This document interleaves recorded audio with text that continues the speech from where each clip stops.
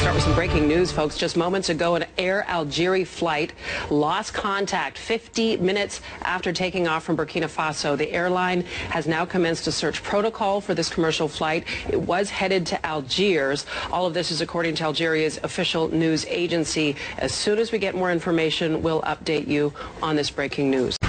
And we have an update on our breaking story, a passenger plane that disappeared from radar in Africa, and we're now learning that it's actually been missing for hours. Algeria's national airline, Air Algerie, says a plane vanished from radar 50 minutes after it left Burkina Faso, headed to Algiers. Now, while the airline is just now releasing this information, it turns out that the plane has actually been missing for about 8 hours. We've just learned that 110 passengers and 6 crew members were on board flight AH5017, their fate remaining unknown at this hour. The airline saying that it's had no contact with the plane. Stay with Action News and 6abc.com for the very latest information.